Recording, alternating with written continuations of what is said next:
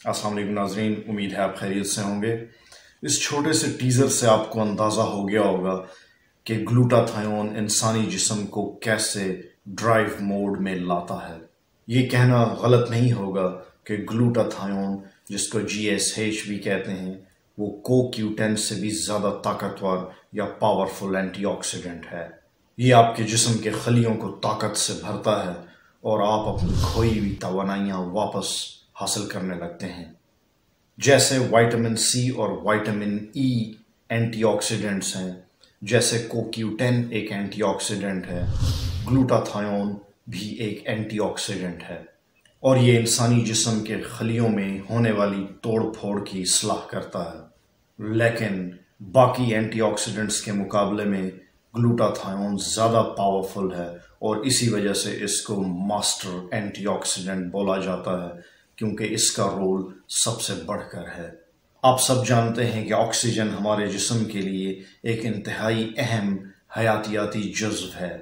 इसके बगैर ज़िंदगी का वजूद कायम नहीं रह सकता, मगर शायद आप ये न जानते हों कि यही ऑक्सीजन जो कि हमारी ज़िंदगी का सामान है, ये ऑक्सीजन वक्त गुजरने के साथ एक अमल से गुजरता है जिसको पार्शियल रिडक्शन कहते हैं, और यूं ये ऑक्सीजन हमारे जिस्म के खलियों को खाने लगता है।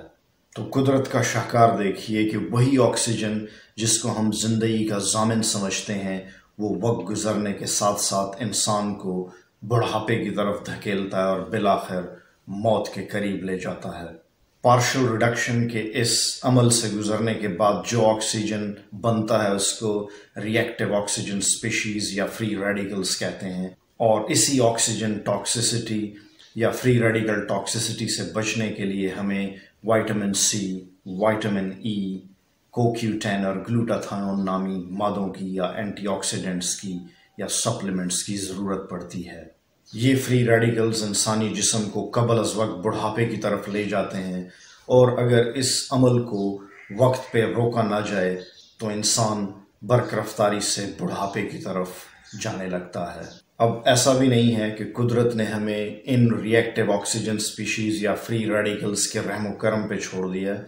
हमारे जिस्म में पहले से फ्री रेडिकल स्कैवेंजर्स मौजूद होते हैं या एंटीऑक्सीडेंट्स मौजूद होते हैं, जैसे कि CoQ10, ग्लूटाथायोन वगैरह। लेकिन वक्त गुजरने के साथ साथ जैसे इंसान के बाकी आज़ा में कमी वाक़ होती है, इसी तरह इन एंटीऑक्सीडेंट की मिकदार भी कम होने लगती है। उम्र के साथ या बीमारियों के साथ ग्लूटाथायोन की मिकदार कुदरती तौर पे जिस्म के अंदर कम पड़ जाती है।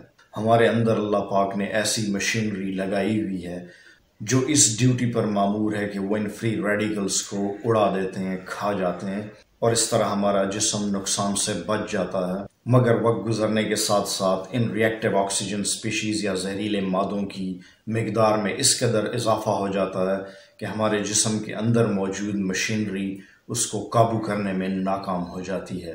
इन फ्री रेडिकल्स का पलड़ा जब भारी होने लगता है तो इंसानी जिस्म के खलियों में बिगाड़ शुरू हो जाता है। चूंकि इन जहरीले मादों को ठिकाने लगाने वाला निज़ाम अब अपनी पूरी आबोताब पे सरगर्म नहीं है, इस वजह से हमें बैरूनी इमदाद की ज़रूरत पड़ती है, और यूं हमें खुराक के साथ इन एंटीऑक्सीडेंट्स को मिला के लेना चाहिए। नामुनासिब खुराक, स्ट्रेसफुल लाइफ और एक्सरसाइज का ज़िंदगी से निकल जाना हमें और भी ज़्यादा इन ख़तरनाक चेंजेस की तरफ पुश करता है। हर इंसान मौरूसी एतबार से इस कदर सेहतमंद और ताकतवर नहीं होता कि वो इन फ्री रेडिकल्स का मुकाबला अपनी सेहत के बल पे कर सके। इसलिए वक्त के साथ उनको इन एंटीऑक्सीडेंट्स को अपनी खुराक में या अपनी रोज़मर्रा ज़िंदगी में शामिल करना पड़ जाता है। चूहों पर वसी पैमाने पे होने वाली रिसर्च हमें ये पता देती है कि ग्लूटाथायोन खलियों के अंदर मौजूद DNA को प्रोटेक्ट करता है। ग्लूटाथायोन या GSH हमारे जिस्म में एक सिग्नलिंग मॉलिक्यूल का काम भी करता है।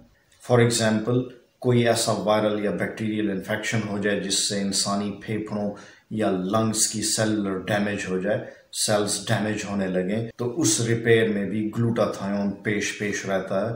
पूरी दुनिया को वैसे भी कोविड ने अपने शिकंजे में लिया हुआ है, जो ज़्यादातर इंसानी फेफड़ों को ही डैमेज करता है, तो इस दौर में ग्लूटाथायोन का इस्तेमाल और भी ज़्यादा अहम हो सकता है। Vitamin C and vitamin E are partners in body's defense system.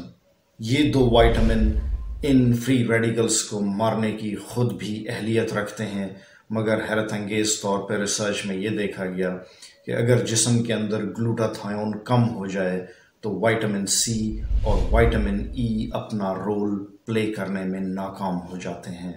तो अगर ऐसे लोग हैं जो विटामिन सी और विटामिन ई रेगुलरली लेते हैं और इसके बावजूद उनको कोई अफाका नहीं होता, ये ऐन मुमकिन है कि उनके बॉडी के अंदर मौजूद ग्लूटाथायोन या जीएसएच में कमी वाक़ई हो गई है। तो आप अपने ग्लूटाथायोन लेवल्स को बेहतर कीजिए, आपके बाकी सारे सिस्टम्स वो खुद ही अपने काम पे दोबारा वापस आ जाएंगे। ग्लूटाथायोन या जीएसएच हमारे जिस्म के अंदर होने वाली एपोप्टोसिस या प्रोग्राम्ड सेल डेथ को रेगुलेट करता है और इस तरह इंसान कबल अज़ वक्त बुढ़ापे से बच सकता है। जिल्द पर हावी होने वाली झुर्रियाँ और इंसानी जिस्म को बुढ़ापे के शिकंजे में कसने वाले सारे फ्री रेडिकल्स को ग्लूटाथायोन नामी मादा खा सकता है। आपने अक्सर देखा होगा कुछ लोगों के चेहरे के ऊपर बदनुमा दाग धब्बे या स्कार्स होते हैं या मेलानोजेनिक इफेक्ट्स होते हैं।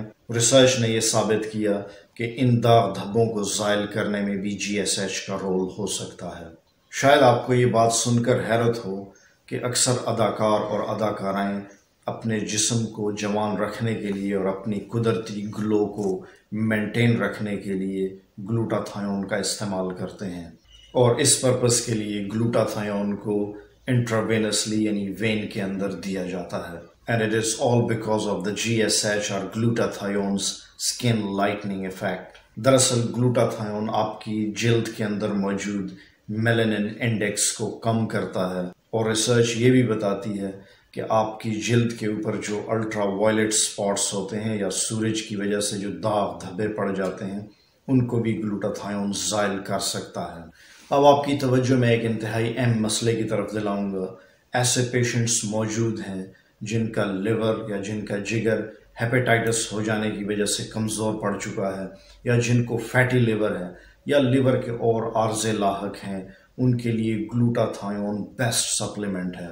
या वो लोग जो गॉल ब्लैडर के मसाइल से दो चार हैं, उनके लिए भी ग्लूटाथायोन का इस्तेमाल इंतहाई अहम है। थोड़ी देर पहले हमने स्किन वाइटनिंग में ग्लूटाथायोन का रोल देखा था, उसके बरक्स ग्लूटाथायोन का इस्तेमाल लिवर डिसफंक्शन में अप्रूव्ड है, यानी इसको बाकायदा अप्रूवल मिल चुकी है और वो लोग जिनको लिवर के मसाइल हैं, जिगर के मसाइल हैं, वो इसको यूज़ कर सकते हैं। याद रहे कि ऑलमोस्ट तमाम अद्वियात लिवर डिसफंक्शन में या जिगर की बीमारी में ममनू करार दी जाती हैं या उनकी डोज इंतहाई कम एडवाइस की जाती है, मगर ग्लूटाथायोन वो सप्लीमेंट है जो आप जिगर के आर्जे में एज ए दवा ले सकते हैं और मैंने इसके इंतहाई हैरत अंगेज रिजल्ट्स भी देखे हैं। मुसलसल इस्तेमाल के बाद ये न सिर्फ आपके लिवर एंजाइम्स यानी एएलटी को नीचे ले आता है, बल्कि आपके लिपिड प्रोफाइल या ट्राइग्लिसराइड्स को भी बेहद कंट्रोल में ले आता है और इस पर बाकायदा स्टडीज़ मौजूद हैं। जो लोग ग्लूटाथायोन इस्तेमाल करना चाहते हैं वो इसके साइड इफ़ेक्ट्स जानने में दिलचस्पी रखेंगे। तो अगर इस सप्लीमेंट को थेरेप्यूटिक डोजेज में, नॉर्मल डोजेज में लिया जाए तो इसके कोई साइड इफ़ेक्ट नहीं है। एक बात मैं भूल गया था, खुदा न खास्ता ऐसे लोग जो शराब नोशी का शिकार रहे और उनका लिवर या जिगर शराब नोशी की वजह से इंतहाई ख़राब हो चुका है, वो लोग भी ग्लूटाथायोन ले सकते हैं, लेकिन उनको शराब नोशी छोड़ना पड़ेगी, वैसे भी हराम है। अल्लाह पाक हम सबको इन हराम कामों से बचाए। डोज का जिक्र कर लेते हैं। 500 मिलीग्राम का एक कैप्सूल आपने रोज़ाना एक बार लेना है और इसको 4 से 5 माह तक मुसलसल इस्तेमाल करना है। The only down side is कि ग्लूटाथायोन एक महंगा सप्लीमेंट है, लेकिन वो लोग जो इसको अफोर्ड कर सकते हैं उनको इसका इस्तेमाल मैं हमेशा रिकमेंड करता हूँ। तो जिनको जिगर के मसाइल लायक हैं, जो अपने चेहरे पे एक ताजगी लौटाना चाहते हैं, वो कैप्सूल फॉर्म में इसको ले सकते हैं। जहाँ तक इसका इंट्रावेनस इस्तेमाल है जो कि एक्टर्स करते हैं, मैं उसको रिकमेंड नहीं करता। तो अगर आप ओरली भी एक लंबे अरसे के लिए यानी मुंह के ज़रिए कैप्सूल फॉर्म में भी इसको ले लें तो तब भी आप चेहरे पे तरोताज़गी वाज़े तौर पे महसूस करेंगे। इसके अलावा एक और डाउन साइड कि वो लोग जो इंजेक्टेबल ग्लूटाथायोन को इसलिए इस्तेमाल करते हैं कि उनकी रंगत गोरी रहे और वो ज़्यादा उजले उजले स्क्रीन पे नज़र आएँ, तो उनको ये इंजेक्शंस मुतवातर लगाने पड़ते हैं और ये इंतहाई एक महंगा अमल है। तो दरअसल मैं ये कहना चाहता हूँ कि मतलूबा रंगत को मेंटेन करने के लिए आपको कुछ माह के बाद इन इंजेक्शंस का दोबारा इस्तेमाल करना पड़ता है। मेरे ख्याल से जिस तरह अल्लाह पाक ने हमें बनाया है वो इंतहाई शानदार शक्ल में बनाया है और हमें उस पर राज़ी होना चाहिए।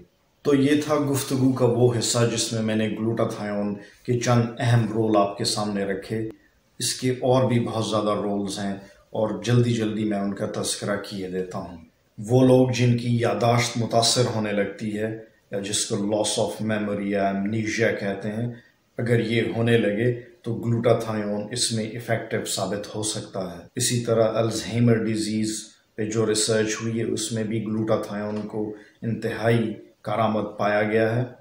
वो लोग जिनका लिपिड प्रोफाइल बिगड़ा होता है, जिनके ट्राइग्लिसराइड कोलेस्ट्रॉल वगैरह बढ़ा हुआ हो, उनके लिए भी ग्लूटाथायोन बहुत ज़्यादा इफेक्टिव है। वो लोग जिनको ऑस्टियोआर्थराइटिस हो यानी जोड़ों की बीमारियां, इसके अलावा पार्किंसन डिजीज़, एनीमिया जिनको खून की कमी हो, एस्थमा जिनको दमा हो, क्रॉनिक दमा जो कि ठीक ना हो रहा हो और उनको मुतवातिर दमे की दवाइयाँ इस्तेमाल कराई जा रही हों, तो वो भी ग्लूटाथायोन का इस्तेमाल कर सकते हैं। आँखों की बीमारी यानी कैटरेक्ट, उसमें भी इस पर रिसर्च हो चुकी है। और आखिर में उस ब्रांड का जिक्र कर लेते हैं जिसको आप इस्तेमाल कर सकते हैं। ये 500 मिलीग्राम का एक कैप्सूल रोज़ाना आपने इस्तेमाल करना है और ये अमल आपने कई माह तक जारी रखना है। अगर आपको आज का ये टॉपिक पसंद आया तो अपनी आरा का इजहार ज़रूर कीजिएगा, मेरे लिए दुआ कीजिएगा। देखने और सुनने का बहुत बहुत शुक्रिया। मिलते हैं अगली वीडियो में। अल्लाह हाफिज़।